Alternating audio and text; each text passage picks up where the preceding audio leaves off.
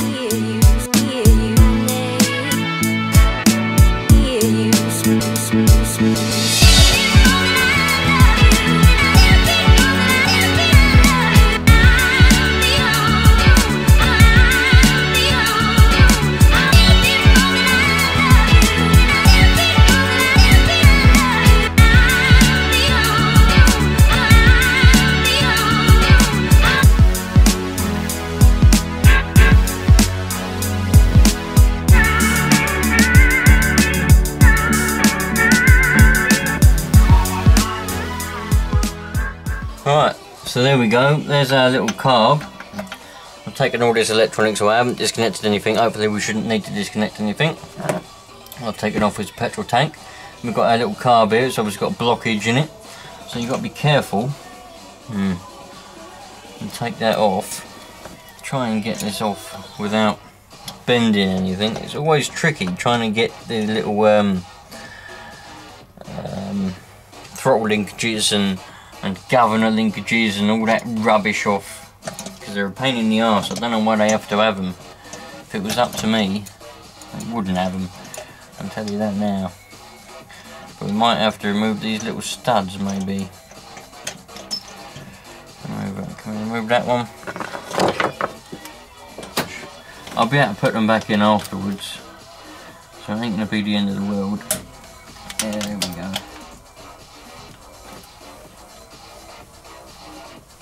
At least now I can take the carb off and actually give it a proper clean.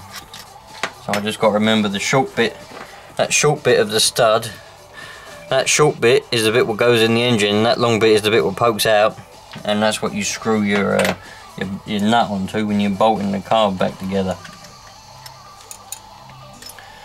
So let's take that out, they're both the same, and now we can manoeuvre that, and there we go, one little carburetor. So let's put this on the bench and take it apart and unblock it. I can already see a bit of gummage, whatever you want to call it. There's a little bit of goo in the bottom there where that butterfly is, a little bit of goo. Let's see what we find in the bottom of the bowl, shall we? There we go. We got our little bit of a little bit cramped on this bench because it's a bit messy, but never mind. Not something that I worry about too much. So let's take the bowl off and see what it looks like in the bottom of our bowl, shall we? I reckon it might be a bit gooed up in there. Because it's been sat for about 4 years.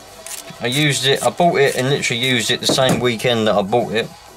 And then after that, it sat completely on its own and didn't do anything. And the bowl was stuck. Oh yeah. It smells a bit funny. We've got a little bit of goo in there. Don't know if that's going to show up particularly well, but there's quite a lot of little particles in there, you can see. So there's a good chance a lot of that has probably made its way up into a jet or something. And we're going to have some blocked up jets. It doesn't look like we can remove that jet out of there, unfortunately. We should be able to remove that one. We should be able to remove this. I don't know whether this is going to give us any access to anything. And now I'm a bit annoyed because we've got this awards ceremony thing tonight. What are they called? The BBC Awards. The BBC Radio Music Awards. The BBC Audio. I knew that.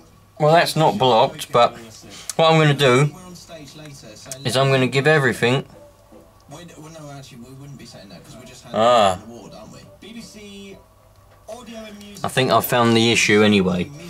The little needle, what the float controls, that appears to be blocked. So what I'm going to do. This is a Saturday night shirt. Well, this sounds really dressed up. This is smart casual. No, but you on the casual side. I'm going to put a pair of these rubber gloves on because it's easier to grip little needles with these on. I've got to put gloves on because I didn't for many years, and after about 15 or 16 or more years of petrol and diesel on my hands, all my skin falls off. I've got a bit of dermatitis on there, so I've got to wear gloves now. Otherwise, it just gets worse and it just hurts and hurts and hurts. Right, so if we poke this little pin through here, get that little pin out, and then we can remove the float. Now there's a little needle in there. It's attached to my little thing. This little tiny little needle valve, as you can see, it's got some goo on it. Now I noticed that when I was moving the float, this was stuck upwards, which means it was blocking off the fuel, so there was no fuel flow coming from the inlet pipe into the bowl, because it comes down there into the bowl and then gets sucked up through the jets into the engine. This was stuck upwards and it weren't down, so I think that's our main issue. So yeah, look at all that goo that's coming off of it on my fingers. I ain't going to focus on it, but there's a lot of it. So nothing a bit of carb spray can't fix there. We'll clean that out, spray a load of spray in there. Let that go in that bowl there and let that soak up.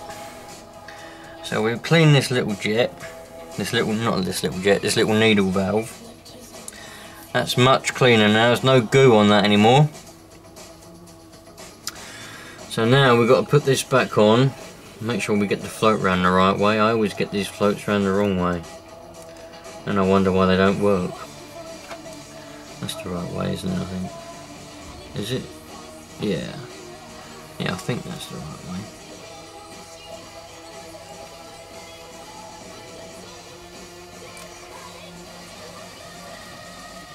It's easier sometimes if you do it upside down like that and just let gravity take it into this little spot. Like that. Now if we put the pin in there, that pin goes, oops, I'm not in the view of the camera. Oh dear, never mind. I'm sure you lot will get the idea.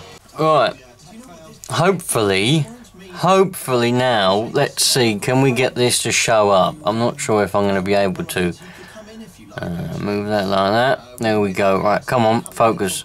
Focus on that. Can you focus, please? Yeah, well, let's block out all that. Come on then. Right, focus on that. Ah, there we go. Right, if you look there, that little shiny thing with the black line on it, right, that's the little valve. Now, when you push that, it goes up. When you let it, it goes down, see? So, now the fuel will be coming in and filling up the float bowl, which will be here. As the fuel comes up, the float floats up and shuts off the valve. And then when the fuel becomes to be used, the float goes down, the valve opens a bit, more fuel comes in. It's just like a ball cock in a toilet, but can you see that little valve going up and down? That's what was stuck. So I'm still going to blow out the rest of this carb, put that little jet back in, and then we'll be well away. Blow it all out. That little jet's not blocked anyway, not that you probably won't be able to see it with this camera, but you can see daylight through that jet anyway. Lovely. Right, let's see if I can demonstrate to those of you that don't realise or don't know. This is how I test. This is how I know whether this little valve is working or not, right? You've got your inlet there for the petrol, where your petrol would go in, and you've got your exposed float. Blow on this and move that up and down. When it's down, you should be able to blow through, and when it's closed, you shouldn't be able to blow through. Ready?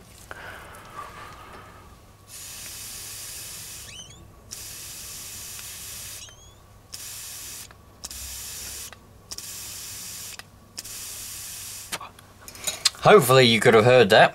I think you should have done it. It was close enough. So I know that's working. Now I've blown all of these jets out. Every single jet's been blown out with air and cleaned with carb spray. Just got to clean inside there with a bit of carb spray and an old toothbrush. And then we'll be well away. Old toothbrushes always come in handy when you can find them. If you can't find them, you can't use them. I did have an old toothbrush somewhere, but I've somehow managed to lose it. Oh, there it is. There's my old toothbrush. Very old. Very, very old toothbrush. Brush around in there.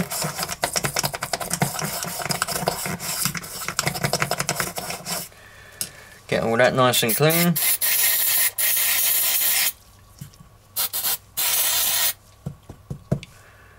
Lovely. I'm happy with that. Don't reckon there's going to be anything else in there. Now we can put it back together. Make sure that pin is all the way in. Don't want it falling out. Put the float in an angle. Put the float bowl in an angle where you're going to be able to get to it. So that's going to go on that way. I reckon about there should be adequate. Put that back there, stick that in there, and then we should be ready to reinstall it.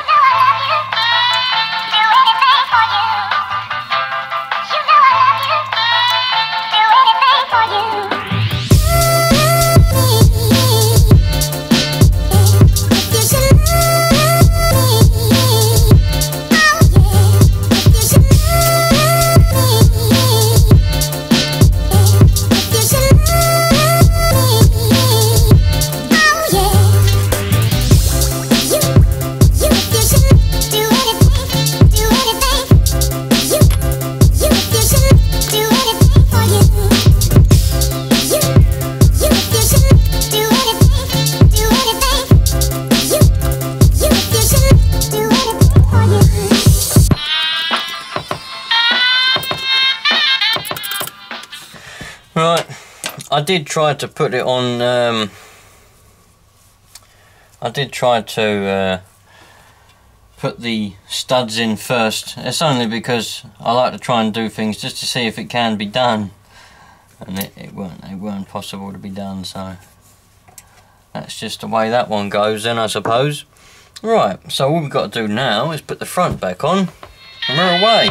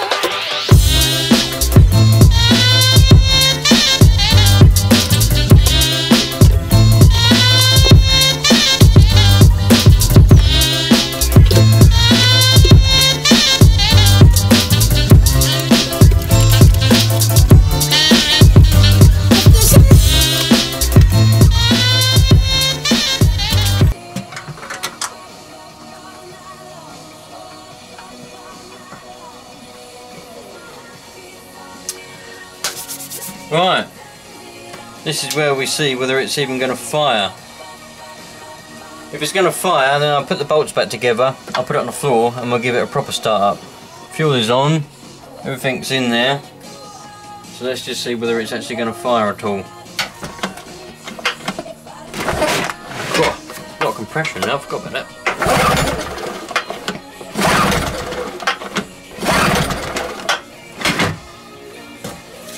Give it a little bit of help. A little bit of help to start with. I'll span a little bit of spray in there. Putting the choke on.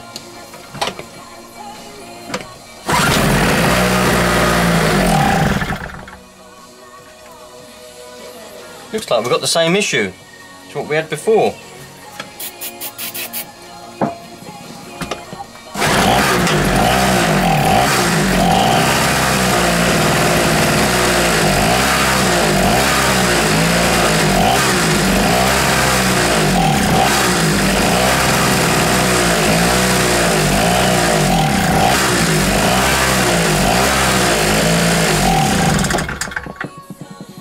That should have run by now. If that was going to run, that should have run.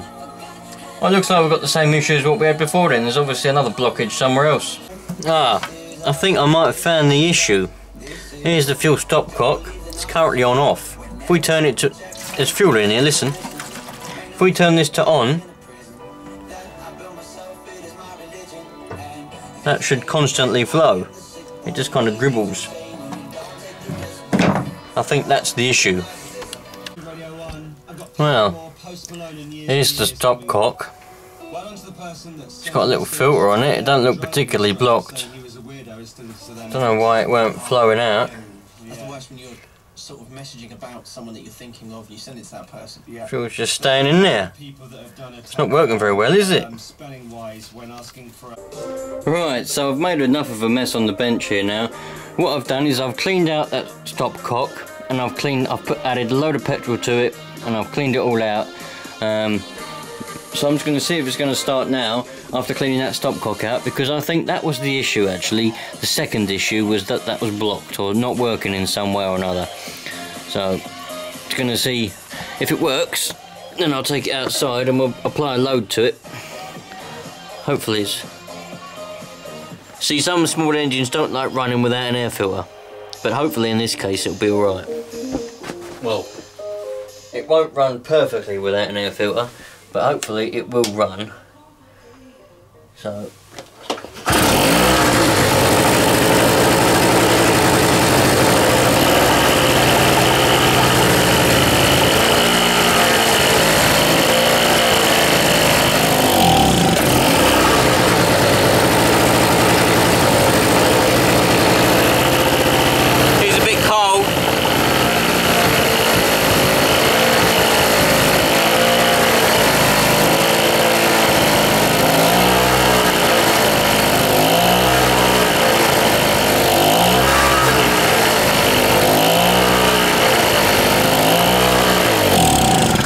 Let's take it outside and put a load on it, see if that makes any difference. Alright, so I've put the air filter cover on with the foam in it, but I haven't got the screws to screw it on, so I'll have to make do like that as it is. But at least we can see if it's going to go with a load on it or not.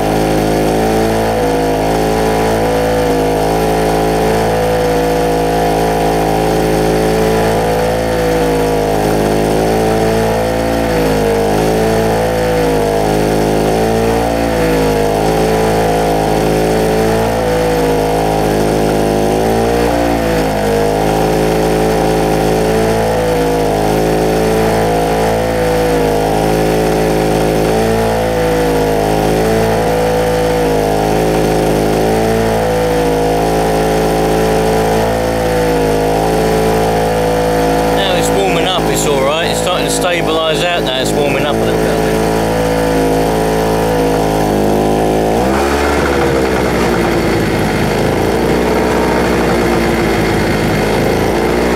It's running alright without a load on it as well now.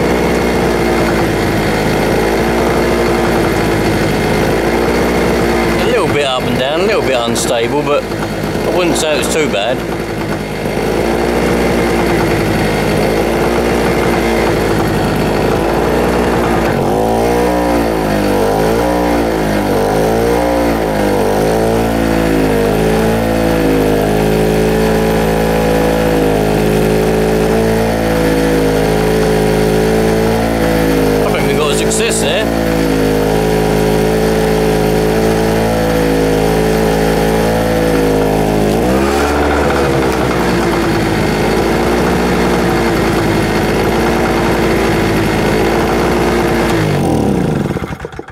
Will it start up easy enough though?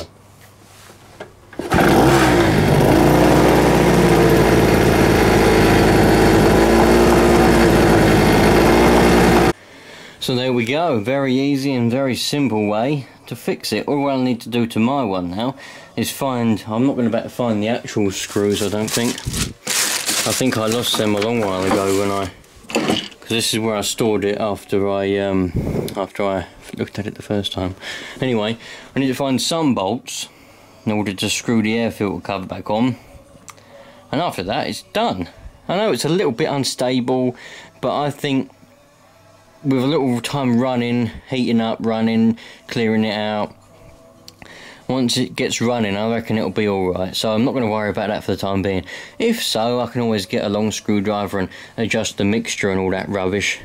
But I think it's adequate for now, considering it wasn't running at all when I started doing this today, and now it's running. So, sweet. If you like this type of video, let me know. Have you got any generators, any lawnmowers, anything that you've just fixed? Well, let me know, because I love hearing about other people that are fixing their things, because a lot of people would rather just either chuck it away or pay someone else to do it. It's so much more satisfying when you fix something yourself, isn't it? It's brilliant.